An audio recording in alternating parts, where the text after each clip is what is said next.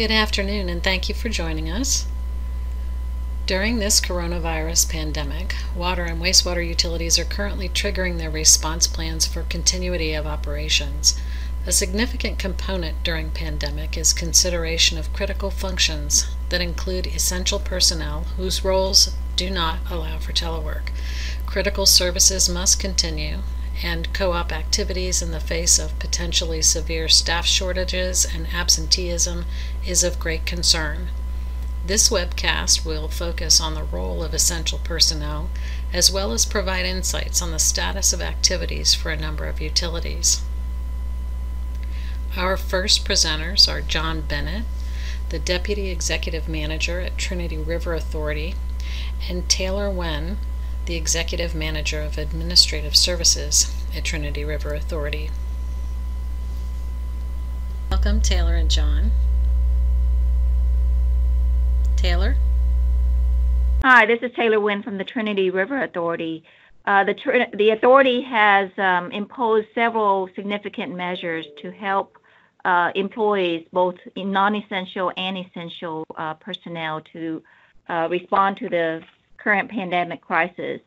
First of all, and foremost, the plan, prepare, and response has been our approach.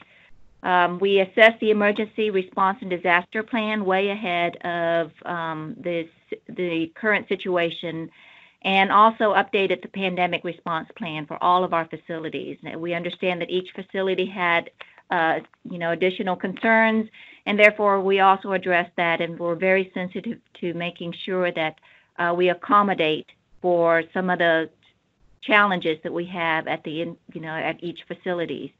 We also imposed health strategies such as performing environmental cleaning with increased disinfection and surface cleaning of all facilities, especially in common places. We added hand sanitizer stations and made it more available and accessible for employees at multiple locations within each facility. We imposed restricted measures on catering for lunches or meetings, removed community food items, and discouraged employees from bringing in shared food items with other employees, such as cakes, desserts. Unpackaged food items such as fruits that were made available to employees were removed. We also replaced plasticware with individual wrapped serverware as well. Rolling out of telework to reduce number of employees in the facilities, added additional shift and expanded hours of operation for employees who, we felt that did not want to be in high traffic areas. We made that available so that they would be able to continue to function in their office environment without the concerns of visitors and concerns of other employees imposing during their work time. We added new accounting procedures for the procurement and tracking of emergency supplies and materials, restricted business travel, minimized in-person meetings for employees, visitors, consultants, and rolled out remote tools for meeting and online collaboration tools. Increase HR availability 24/7 by introducing a hotline for employees to reach HR personnel in any event that they had questions. We issued out communication materials via email, posters, and also for those employees who do not read their emails, we're sending out a mass mail out to all of their residents, telling employees to stay sick, all the health strategies, and encouraging employees to communicate about travel for business and personal related. We also imposed or introduced new paid administrative leave to accommodate for employees affected by quarantine, caregivers during school closings. We also flexed out on some of our paid leave accrued plans so that employees were not feeling as though that we were imposing them to utilize that. So the administrative leave allowed them to be able to feel better about not overutilizing their PTO or vacation. Communicated teledoc and remote healthcare access, and not requiring healthcare providers to provide for employees to provide a doctor's note when they're sick to validate their return from work. That's basically it for me, John. Thank you, Taylor. This is John Bennett. And so Taylor has done an exceptional job of providing us with some guidance that we need to operate the wastewater, water treatment, as well as our collection system group and our regulatory compliance teams. When you have such diversity in your plants, such as we do, in other words, our wastewater treatment plants can go to what is a very small plant for TRA of 3 MGD up to our largest plant that's 162 MGD. So some plants may have a total of 7 people working in them, while others have, 200 plus. And so trying to kind of navigate the waters, so to speak, to find options that are most equitable and that work best for the specific duties of the employees that are out there can be quite a challenge. And so we've kind of taken the approach of utilizing our general guidelines provided and then honestly evaluate each one of those positions, each one of the critical infrastructure positions that we have, and make determinations of, sometimes we can modify schedules a little bit, sometimes we simply can't. And especially at our smaller facilities, the simple fact is a lot of times those people are working independently anyway. And so, they're not exposed to 10 or more people. And so there's not always an absolute need to reduce staffing size or modify the schedules in instances such as that. But when they do apply, we're looking at as creative a ways as possible to minimize people's additional potential exposure from others. And that can be a myriad of different shifts, modifying work hours, time of days. One thing that's pretty important, especially at your big facilities, is that we all tend to kind of have the same break times. So everybody shows up in the break room at the same time. So we've staggered our break rooms usage. We've shortened them to just quick, as we call them, grab and go lunches. We have allowed employees to start earlier, so we have some staggered shifts, and that's really seemed to help quite a bit. We are working diligently to come up with ways to allow employees to work remotely. That would be the support staff that's not involved directly in the operation and the maintenance of the equipment. And that's proven to be a little bit of a challenge, but there's some legitimate workarounds that can be done. And so we're kind of modifying our behaviors a little bit and changing these strategies to really just fit the needs of the facility. Now, in regards to information, one of the big drivers that I've done and that our executive management team has done is to consciously make sure that our employees are getting up-to-date information from credible sources.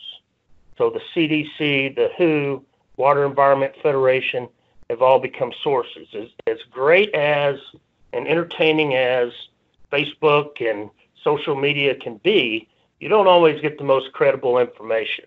So in order to try to reduce, panic, or, panic's a pretty strong word, but misinformation, we're constantly pushing out this and then making sure information's getting on bulletin boards, getting posted on doors, that the supervisors are talking to their crews and explaining to them what's going on and the best way for them to proceed. Now, from a PPE standpoint, in reality, the PPE that we would normally wear in a wastewater treatment plant is quite efficient and effective against protecting our staff against these viruses. So glasses, gloves, rubber boots, uniforms, in areas with high splash, and we're going to level C Tyvek suits and face shields. in order just to minimize the potential for exposure to a person's face.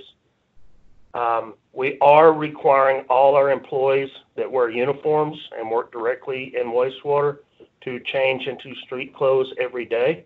It's a practice they should all be doing anyway, but it's not always the reality. So we do not allow them to take their uniforms home. We also require them to leave their work boots at work. And then something that's commonly overlooked from a cleaning strategy, we naturally go to our computers and our work desks and our break rooms and our bathrooms and the doorknobs and the lighting switches, but we often forget the vehicles that we drive, and especially those that use shared vehicles. So we've enacted that once per shift, the vehicle that you're driving gets completely wiped down. So that's dashboard, shifter, steering wheel, door handles, everything that people could come in common in contact with within those vehicles and the equipment that's used by staff. We also have limited the amount of people in the car to 2. So, we're not packing 5 people into a vehicle at once. And that's just putting them well within that 6-foot zone.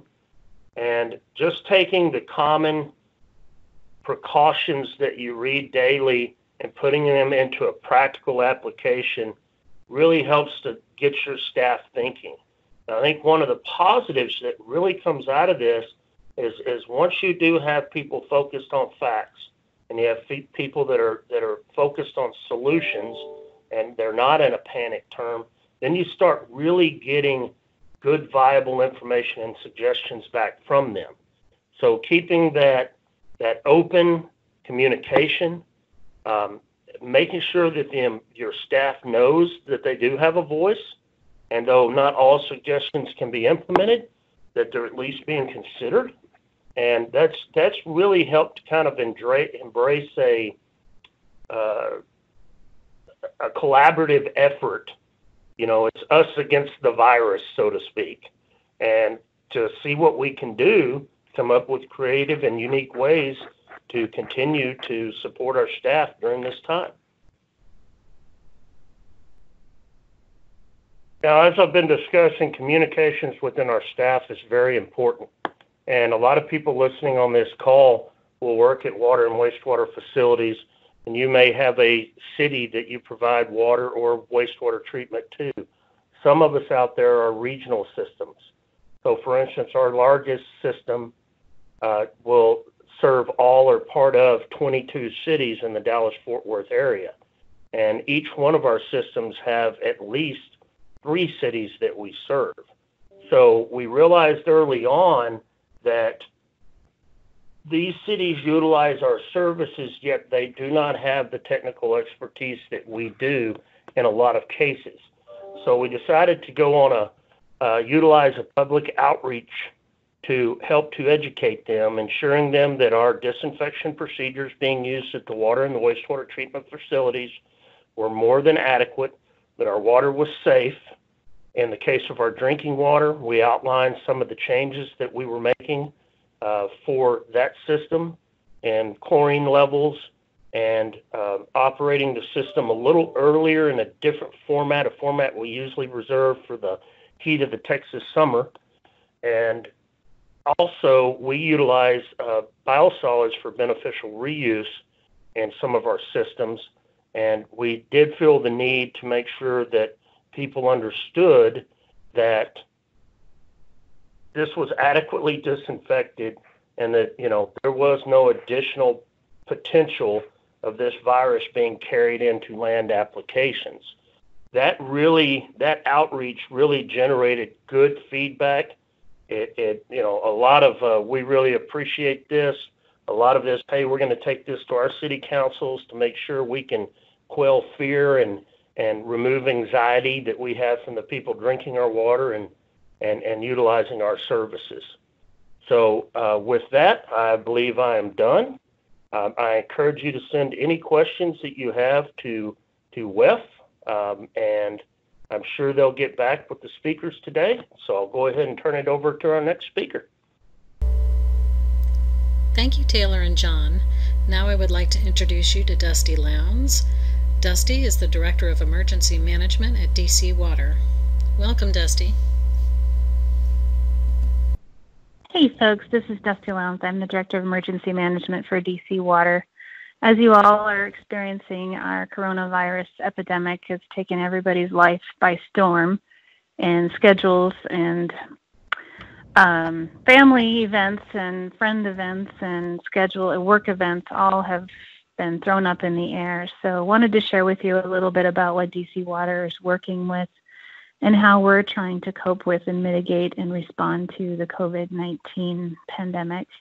So we began on February 26th to start participating in the district's preparedness meetings, conducting situational awareness meetings with their leadership. And so we turned around and started doing that within the authority and held some meetings with our leadership, and our union and our staff began to produce outreach products for our employees, hand washing information that CDC and the district was putting out. We began to update our COOP, which is about a 350-page document with a lot of essential functions and essential staff, making sure that we had our locations written down and folks' names and titles were all correct. And then we began to look at our pandemic preparedness procedure and looking at that as well and updating that. And we began to review and revise our leave and travel and visitor policies as well. So we felt like we were pretty on top of it, and then it went to the pandemic, and we activated our team by the 15th of March, and we have an incident management team, which is anywhere from 30 to 50 people at a time who are trained in the incident command system.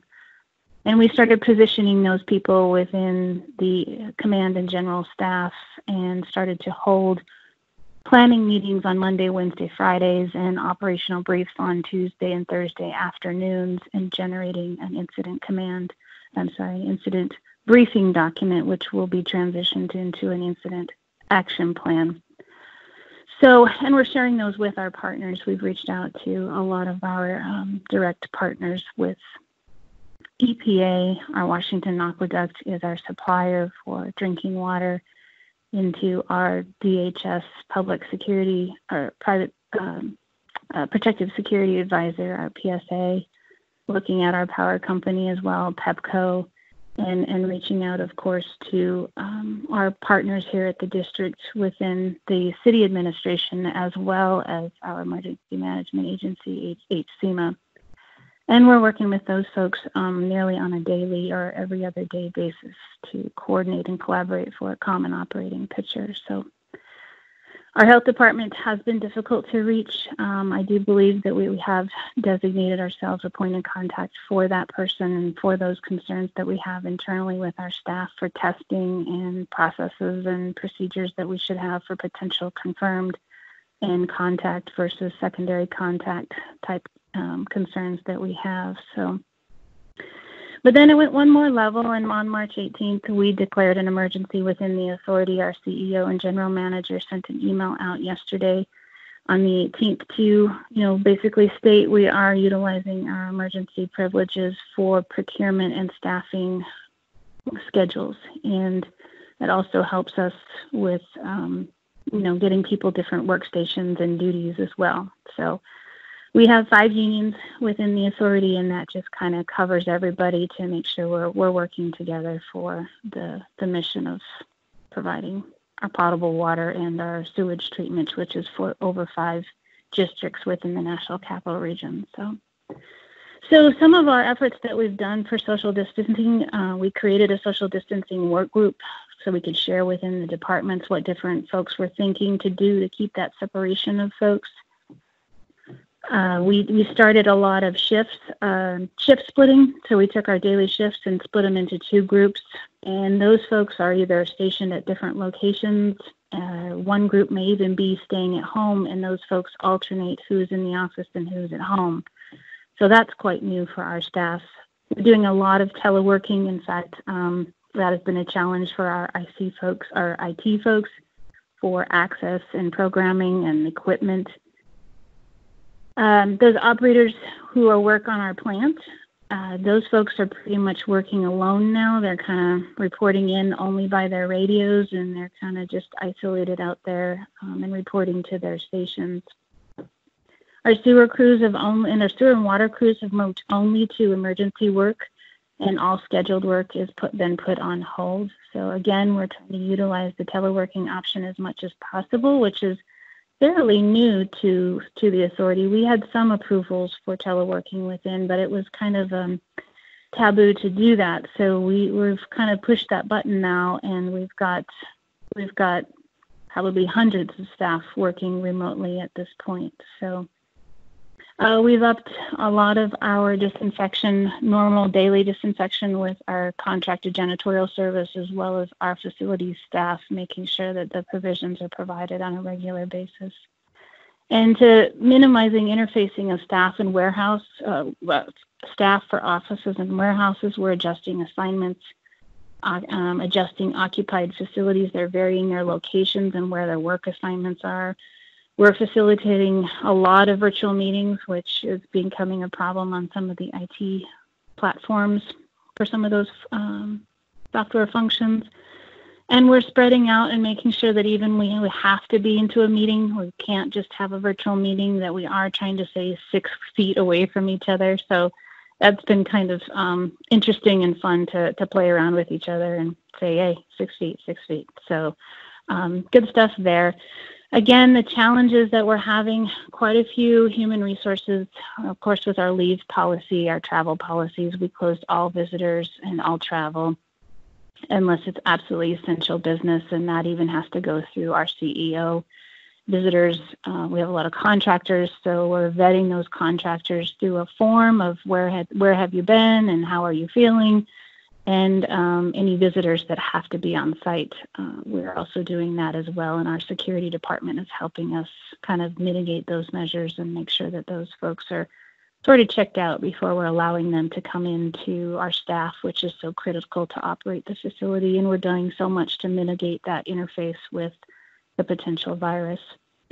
So just stressing to our staff the importance of hand washing and staying home when you're sick. We've run into a lot of issues there where it's just, they're dedicated, and we're encouraging them to stay home. The fact that this is a national impact for our supplies, everything is back ordered, everything is slowed down.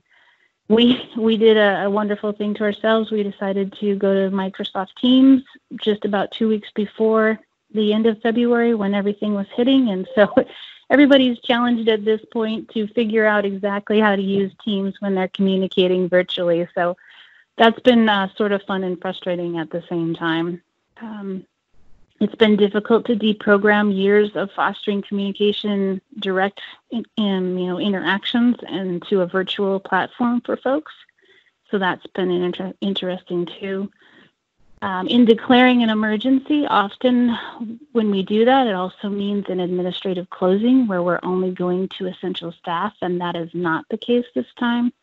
We are open and operating as normal as possible with some provisions to our operations and our mission. But so people trying to tell them that we're not closing. We're just adjusting how we're meeting our customers' needs and how we're communicating with each other. Other challenges that we have is basically that it's the allergy flu season and that testing facilities are limited. So we're kind of having to do our own healthcare type triage and taking people's questions and trying to talk to them about being a first contact versus a second contact. So a lot of education on staff's part to get familiar with those terms and concepts to help our human capital management folks and our sick leave folks work with some of those policies and fairness and alignment within the authority as well. And we have some talking points for teleworking and how to manage telework folks that are coming out tomorrow, so that'll be good for our staff. But everybody's struggling, and I'm glad I had the opportunity to talk to you today. So please reach out to me if you have anything. I hate to tell you that I'm the planning section chief for our team, so I may not be super available during this event, but anytime afterwards, I'll be happy to visit with you and work with you, and good luck with everybody. Thank you.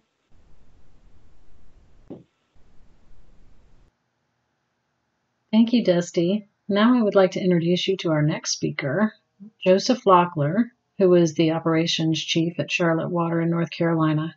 Welcome, Joseph.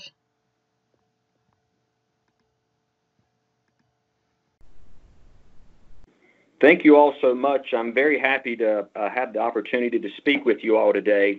So here at Charlotte Water, we've actually been preparing for this event now for a few weeks.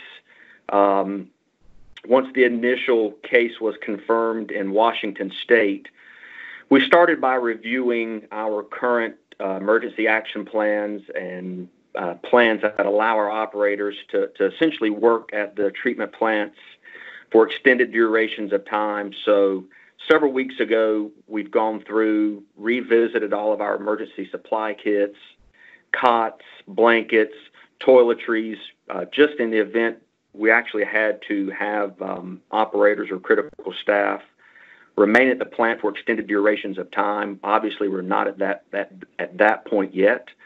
As of last week, we were instructed by the city manager's office that wastewater treatment, our lab, which is a state-certified lab and not only serves the city of Charlotte, but surrounding counties and towns, as well as the collection and distribution system for Charlotte Water, had to be prepared and remain running, really no matter what happens for the city of Charlotte and Mecklenburg County.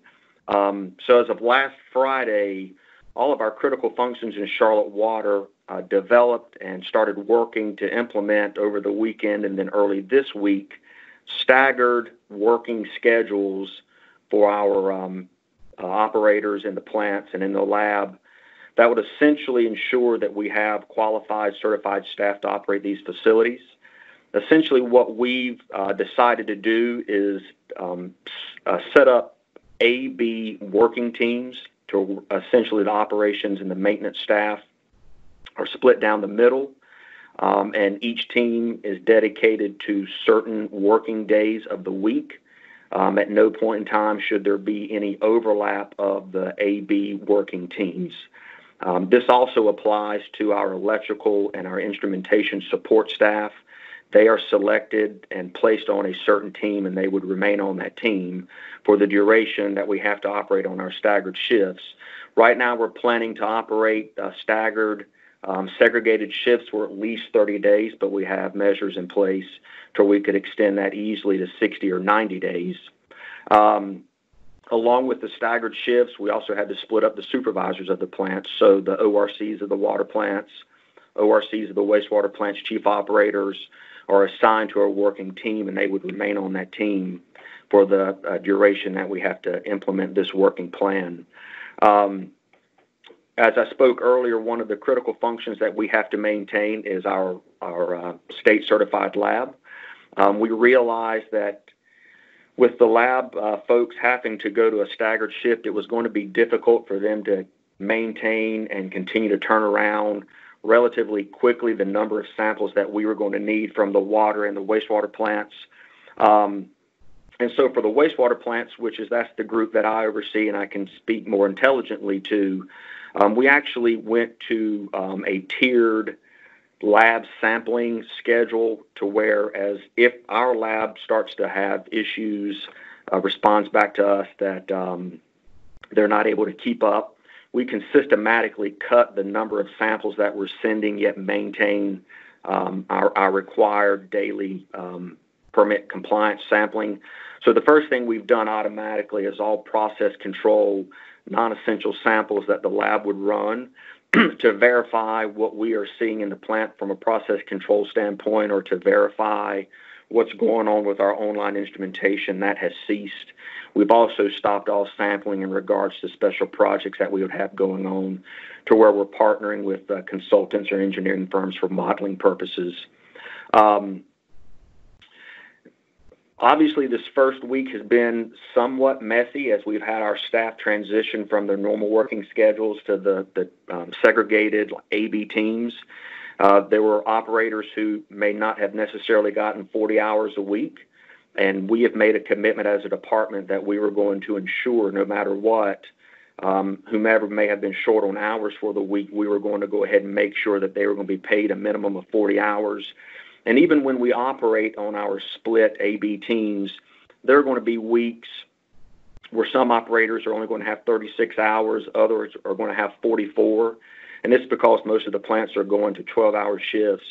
The operators who are only accumulating 36 hours during the work week, we are still going to go ahead and pay them for the 40 hours because this is something that's beyond their control. They're having to make sacrifices. Right now, they're our most critical asset, and we know that because we have to keep them healthy and in the plants. We've essentially put all of our plant administration buildings on lockdown. The automatic door locks have been put in place to where the doors are locked 24/7. That prevents any visitor, vendor, contractor from inadvertently coming into contact with plant staff. Our plants, when they're operating on the AB teams, as I spoke just a few minutes ago, each team is responsible for when their shift, when teams are sort of transitioning in and out of the plant.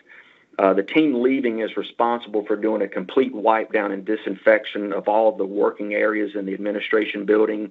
So this would be shared SCADA computer keyboards, shared phones, shared mobile phones, wiping down steering wheels and vehicles that would be used around the plant, disinfecting doorknobs. So this ensures that one team is leaving their working stations in the utmost, cleanest, most disinfected state before the other team would come in. This also happens as shifts are changing on a same team. So daily, all of the common work areas that a team is utilizing in the plant is being disinfected and wiped down multiple times. I should have mentioned earlier, talking about the teams, we've also instituted as part of the plan to not have the teams interact with one another. Really, if the B team is coming in to relieve the A team, the B team has to remain in their car, their vehicles, until the A team has completely left the plant site, and then the B team can inhabit the admin building and start going around and operating the plants. We have multiple construction projects going on at all 5 of our major wastewater plants right now. We put notice out to all the contractors that work is going to continue, but contractors, inspectors, vendors should have no contact whatsoever, in-person contact with operations and maintenance staff. We've put drop boxes for packages, whether it be UPS, FedEx, inter-office mail, outside of the administration buildings where packages can be left. Office administrative staff can then take the necessary precautions, wearing the necessary PPE to retrieve the packages from the drop box and then distribute them out into the plant. We have multiple chemical deliveries that are expected each day into our wastewater treatment plants. A lot of times those drivers, we don't know where they're coming from. We're not allowing them in the administration building, but we recognize the need that they may have to use some type of a facility while they're on site.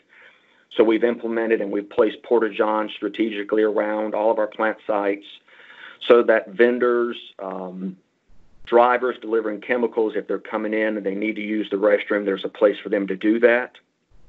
I guess the other thing that would be sort of good to mention here is, as for most people, we've canceled all in-person meetings, so everything is being done via WebEx, video conferencing, phone, teleconferencing, which we're all used to. From a procurement side, we've reached out to all of our chemical vendors to ensure that they are able to supply us our needs in the times that we need it. We've also taken the step to reach out to other chemical suppliers who we may not have contract with to sort of, put notice that we could be calling on their services if for some odd reason our contracted vendors could not provide the chemicals that we need. We've strategically gone with our plant staff that hold procurement cards, which would be a city credit card, and have increased limits for daily and monthly transactions to allow for quicker procurement of needs, goods, and supplies that we may have in the plant. I guess the last thing that I'll touch on briefly, just recently as yesterday, we've ensured that all of our plants, wastewater plants in particular, have access to third-party janitorial services. So we're actually instituting that today. We will have third-party janitorial services coming in 7 days a week and cleaning the administration building. So this will be in addition to what the operations and maintenance staffs will be doing on their own. And then in the event that we actually have a situation that would need a more thorough deep cleaning or decontamination, we have a vendor on standby that we could deploy into an administration building to do a much more, thorough deep cleaning decontamination should that issue arise. I hope the information that I've been able to provide has been somewhat helpful. It would potentially maybe give some ideas to some people who are listening, that some things that they could do to keep their operations operating without any hiccups or issues. I'm very grateful that I've had the opportunity to speak with you all today. If you have any questions, they can be directed to webcast@wef.org. Thank you so much. Thanks so much, Joseph. Our next speaker comes to us from the U.S. Environmental Protection Agency. Kathy Davis is the acting manager of the Protection Branch under the Office of Groundwater and Drinking Water. Welcome, Kathy.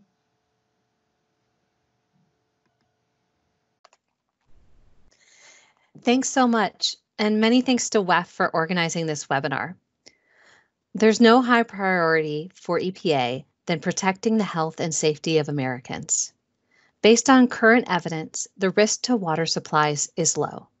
Americans can continue to use and drink water from their tap as usual. EPA has established regulations with treatment requirements for water systems that prevent waterborne pathogens, such as viruses, from contaminating drinking water and wastewater. Coronavirus, which causes COVID-19, is a type of virus that is particularly susceptible to disinfection, and standard treatment and disinfectant processes are expected to be effective. Homeowners that receive their water from a public water utility may contact their provider to learn more about treatments being used. Treatments could include filtration and disinfectants such as chlorine that remove or kill pathogens before they reach the tap. Homeowners with private wells who are concerned about pathogens such as viruses in drinking water may consider approaches that remove bacteria, viruses, or other pathogens, including certified home treatment devices. EPA supports preparedness planning across the drinking water and wastewater sector by providing resources and tools to states and utilities as they work to provide safe drinking water and wastewater treatment across the United States. Most water systems already have continuity plans in place as part of their best management practices. EPA recommends that states work with their utilities to review their continuity plans. We're aware that there are other impacts to drinking water and wastewater utilities, including staff shortages, supply chain disruptions, field operations interruptions, and inability to maintain all operations. EPA is working with states and water systems to support them throughout this effort. Water systems can contact their state operator certification programs to identify other certified operators in the state and learn about state efforts to support water systems. Tribal systems should contact their EPA regional office. For systems that may need assistance with water system operations, EPA encourages utilities to consider WARN, the Water and Wastewater Agency Response Networks, the Emergency Management Assistance Compact, National Rural Water Association circuit riders, which are funded by USDA, and small system technical assistance providers. In the event a laboratory is closed due to staffing impacts or otherwise not able to perform standard sample analysis for potential water system contaminants, EPA recommends that water systems contact their state drinking water laboratory certification program to review their list of additional state-certified drinking water laboratories. Additionally, the water system may consider the NELAP or the Water Laboratory Alliance for identifying an alternative certified or accredited drinking water lab.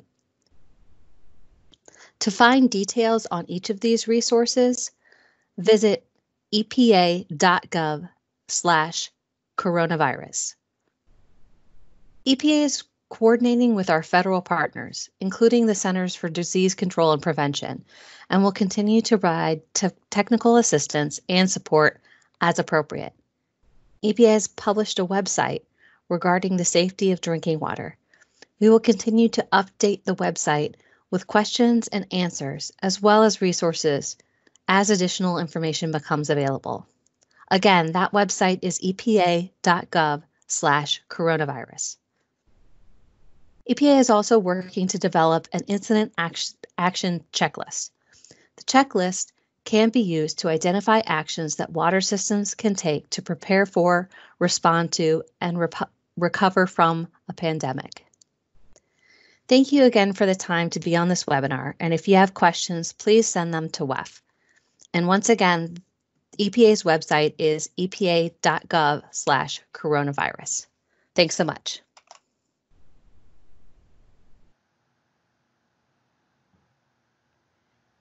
Thank you, Kathy. Our next speaker, Steve Frank, is the Executive Vice President for SDF Communications and has kindly agreed to provide us with tips concerning emergency communications. Steve? Your job of continuing to provide service to your community isn't done until you've considered the communication part of it. You have two audiences to consider: your external audience, your customers, and your internal audience, your employees. Let's start with our employees. They often get left out because some bosses don't think they need to communicate with them. But this coronavirus situation turns everything on its head. We have to remember that our employees have one power we can't do anything about: the power to withhold. If employees believe their employer is not being straight with them, they can withhold their service. It might not be obvious. They just slow down. Or they can quit. Either way, we're without the services of a trained worker.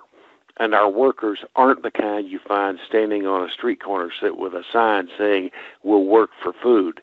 They're trained and licensed. They're not replaceable overnight. So you have to keep your employees informed. You have to make sure they know what your plans are for operating during this emergency. They need to feel that they've been included. This holds true especially for things like involving them in decisions concerning their safety and providing PPE or personal protective equipment. So you have to keep employees informed. You have to make sure they know what your plans are to keep operating during this emergency. They need to feel they've been included.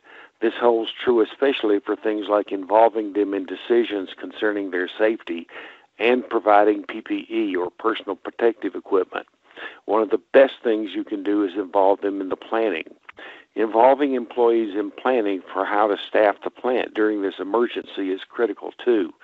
It gives them the feeling that they have some say in when they work and how they integrate work into how they care for their families. In my mind, all this falls under the broad heading of communicating with employees. Now let's move on to communicating externally. My experience has been that just when you think nobody's paying attention, some reporter decides that you're the story for today. So we need to be prepared. When I do emergency communication planning, I always recommend that a designated spokesperson be appointed and trained. The last thing you need when the media come calling is not to have given thought to who will say what. Think of this as an opportunity to show your community that you are prepared, that you've given this some serious thought. Even if you don't think you have a message, you do, and it's this: we've prepared for this. We've set up work schedules that involve having the smallest number of employees on site. We've halted construction projects. We've provided our employees with personal protective equipment. And we continue to evaluate what must be done to allow us to continue to provide service during this emergency. Keep it simple. Make it memorable. Keep coming back to your main takeaway. We're ready. We've planned for this. If you want to add one more message, add this. You can help us by making sure you don't flush disposable wipes down the toilet. Many people are doing a lot of extra wiping down of surfaces like countertops. Some people are using supposedly flushable wipes for this cleaning. While the wipes are flushable, they don't dissolve in water, and that's a problem for our workers. Because they don't dissolve, the wipes can clog sewers and machinery. So if you use these wipes, throw them in the trash when you're done, not the toilet.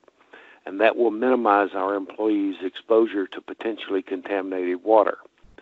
If the media come calling, be prepared. Do that now. Appoint your primary spokesperson and one or two backups. Make sure you've thought about your message and practice.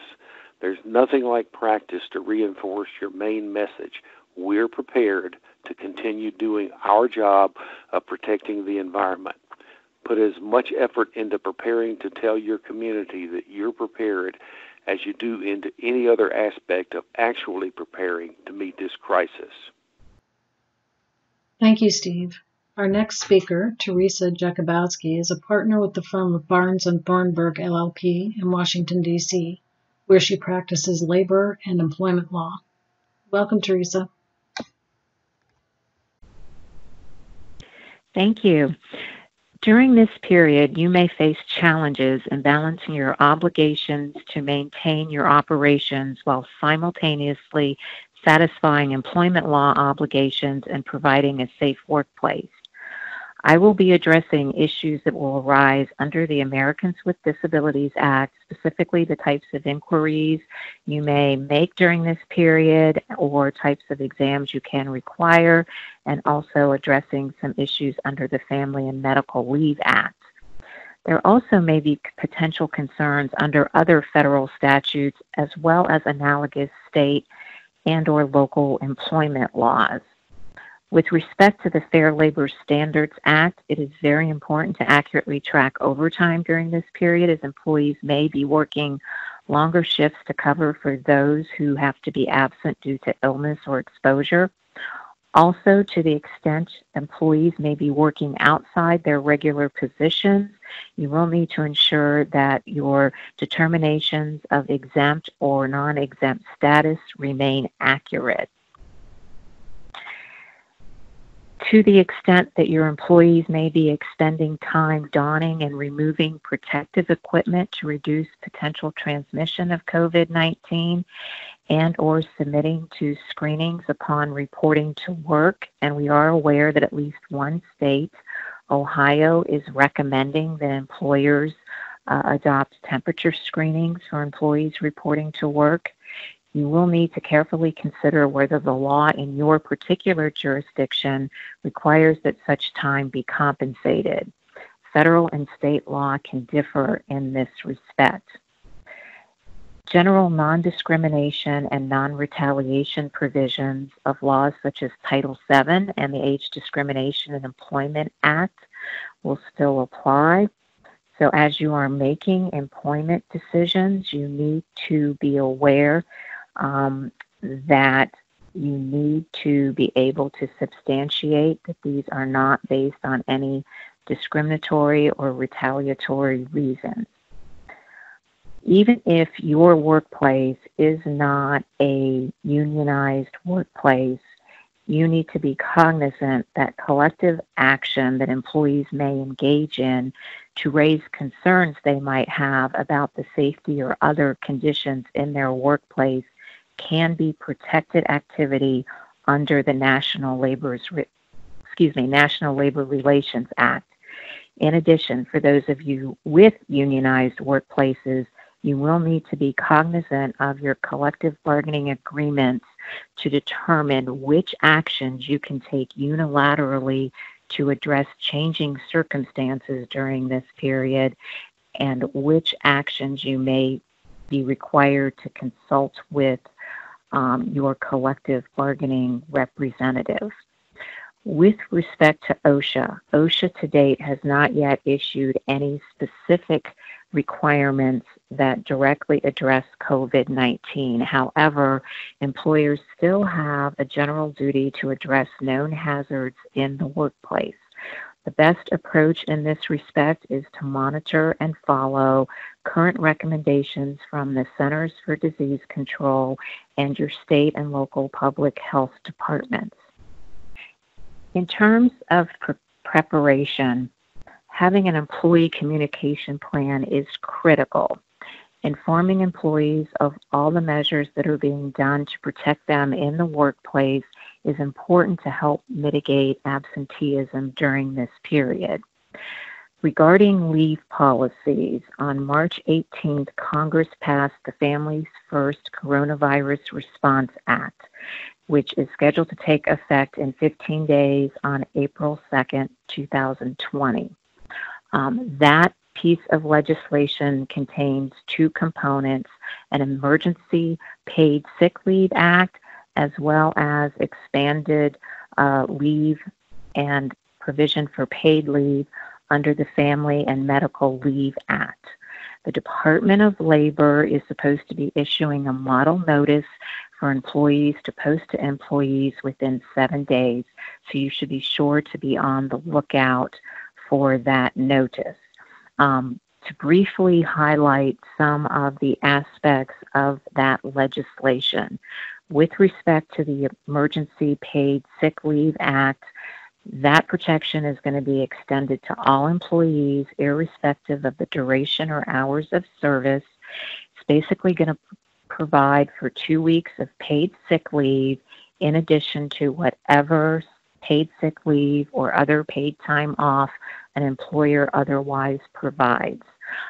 The compensation for that paid leave will be the employee's regular rate of pay. However, it is going to be capped at $511 per day and $5,110 in the aggregate. This paid sick leave can be taken for the employee's own illness or exposure, or to actually care for a family member who is ill or has had exposure, and also even to care for children where the local schools, the daycare establishment, or the child's regular child care provider is unavailable due to the COVID-19 circumstance. In that case, where the employee is seeking leave to care for a family member or a child, the required compensation is reduced to 2/3 the employee's regular pay, with a cap of $200 per day and $2,000 in the aggregate. With regard to the extended family and medical leave provisions, those are being extended to employees with 30 days of service. And again, it covers the same circumstances for leave as addressed with the Paid Leave Sick Act. And with regard to leave that is being taken to care for ill family members, those having been exposed to COVID-19, or to care for children, the compensation will be 2/3 the regular rate of pay, up to a $10,000 aggregate. Some other key issues for you to consider in your workplace operations are, of course, considering whether customers and visitors to your facility should be restricted, implementing social distancing to the extent that you are able to, given the nature of the work functions that employees may be engaged in, and to the extent you may have some employees that can work remotely, enabling them to do so. We do understand that the nature of your industry is such that a number of your employees may not be able to perform functions doing that, but to the extent that you can reduce the number of employees in the workplace, that will be of benefit to those who have to remain working. And also implementing the Centers for Disease Control recommendations for reducing transmission in the workplace will be paramount during this period.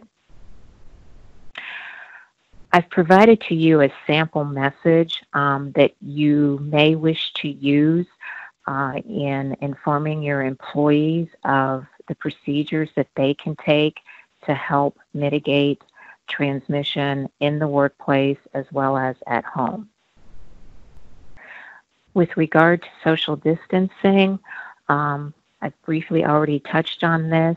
Again, just wish to emphasize that there is consideration of the fact that for certain of the job functions that your employees may be performing, that you will not be able to adhere to the CDC recommendation of a 6-foot distance between all of your respective employees.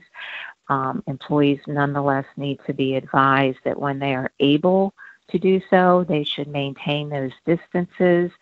To the extent that there is a circumstance where they have to be in closer proximity, when they are perhaps working on equipment, doing repairs, etc. Another consideration for you is what other additional measures employees may be able to take during that period, consistent with the CDC guidelines, to be able to reduce transmission. With respect to inquiries and examinations, the general rule under the Americans with Disabilities Act is that with respect to current employees, you may not ask any disability-related inquiries or require any medical examinations unless it is job consistent, unless it is job-related and necessitated by a legitimate business reason. However, employees can be provided to provide an explanation of why they are not at work. You are free to ask them why they have not shown up to work. You also can ask about their recent travel. Specifically, the United States is advising against travel abroad. There's also some speculation that at some point, if circumstances warrant, there might also be restrictions on travel domestically. So you are able to ask employees so you can identify if somebody is at a high risk of having been exposed. In light of the public health advisories regarding the COVID-19 pandemic, the Equal Employment Opportunity Commission has also issued some guidance to let employers know specifically some additional types of questions they can ask. If an employee is actually experiencing symptoms, you are free to ask, are they having a fever, chills, cough, shortness of breath, sore throat?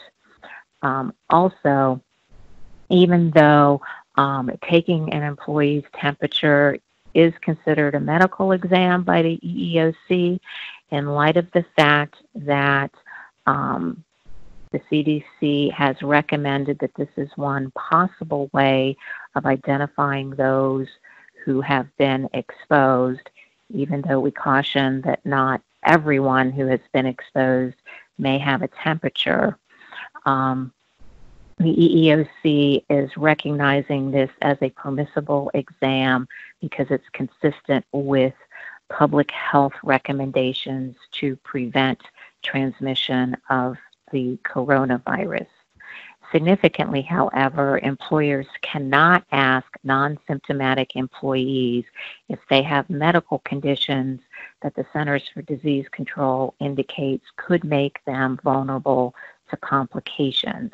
This is considered at this point to be an unwarranted intrusion into their personal medical information. So you should refrain from asking that.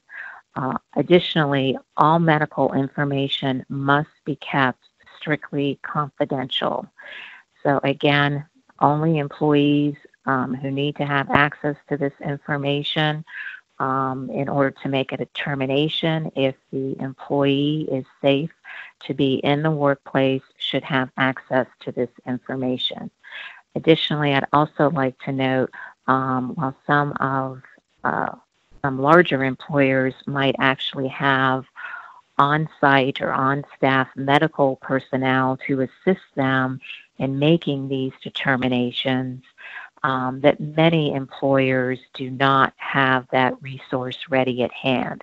Accordingly, if you don't, you may want to, at this point, proactively establish a relationship with a local healthcare provider who can assist you in making determinations once you collect this information as to if a particular employee presents a sufficient enough risk that they should not be working in the workplace. With regard to leave, under the ADA, employees are entitled as a matter of right to take leave as a reasonable accommodation for their own illness. In this particular circumstance, you may also encounter employees because of the nature of their underlying medical conditions who may be at higher risk of serious complications, also asking for leave as a reasonable accommodation. Under the ADA's framework, you will need to make an individualized determination in those circumstances as to whether a particular employee is required to be provided leave as a reasonable accommodation. We've already briefly touched on the basis for leave under the Family Medical Leave Act. And again, I just note that during this period, the Congress has expanded this to also include simply caring for children who require such supervision due to schools or daycare facilities being closed due to the coronavirus. Importantly, employers do have the ability to require that employees with symptoms of COVID-19 stay at home. And I know for this particular industry, the concern is maintaining continuity of operations.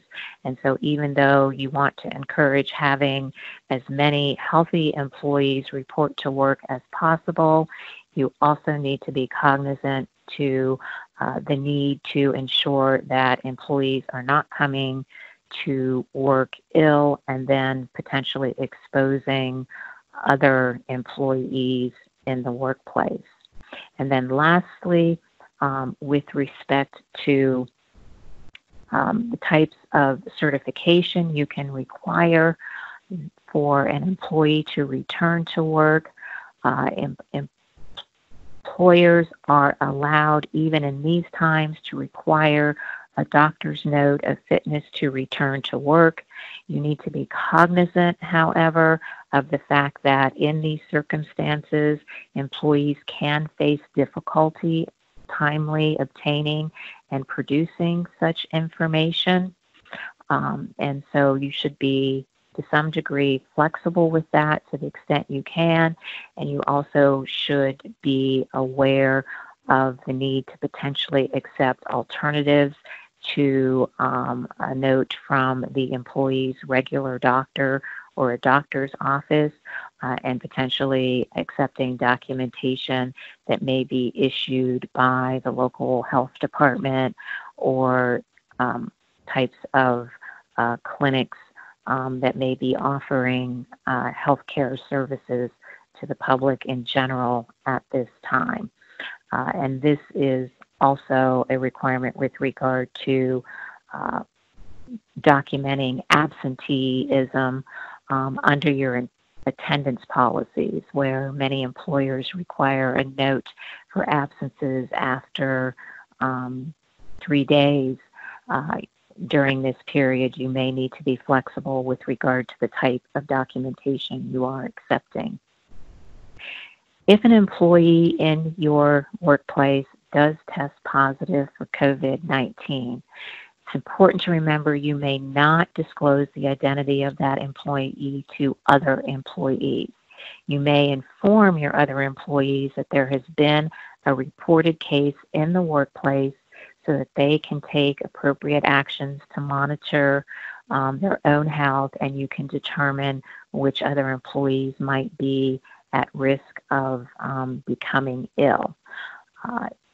It also is paramount at that point in time to inform employees of the steps that you are taking as a result, whether that be sanitizing the workplace, the specific area where the exposed employee had access, whether you're implementing additional protective equipment in the workplace, etc.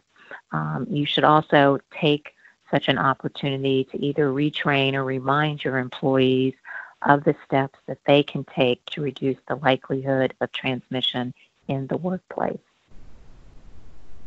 On this last slide, I wanted to leave you with some resources where you can provide some additional information. Both of the EEOC guidances that address pandemics and more recently, specifically COVID-19 are listed here. And I've also provided links to the Centers for Disease Control updates and also OSHA's link for guidance on preparing for workplaces and COVID-19. This concludes our webcast for today. Thank you for joining us. For those who might like to ask questions of the speakers or have questions related to the webcast, please email your inquiries to webcasts@wef.org. Additional resources are also available on our website at wef.org/coronavirus. Again, thank you for joining us today.